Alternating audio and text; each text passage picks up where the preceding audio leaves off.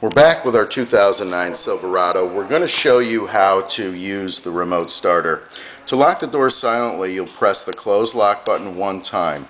Lights will blink once and the doors will lock. If we want to hear that it's locked, we need to push the remote twice. We'll get a horn honk confirmation that the vehicle is locked.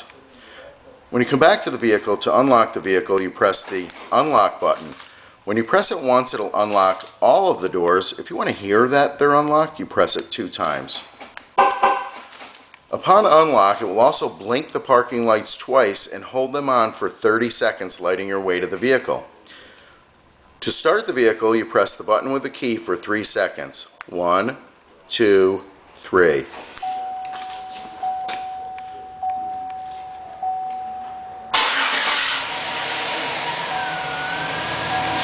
You can also shut off the vehicle by pressing the start button again.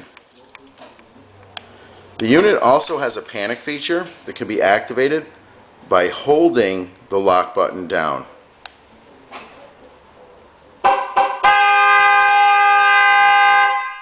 Pressing the lock button again will shut the panic feature off.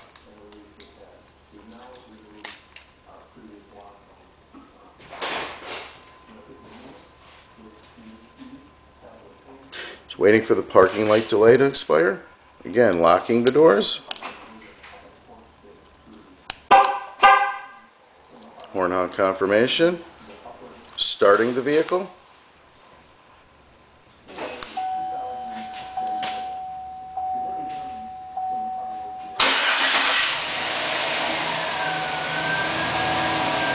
Unlocking.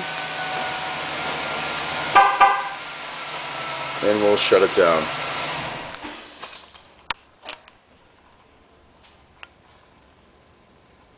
The delay lights will time out.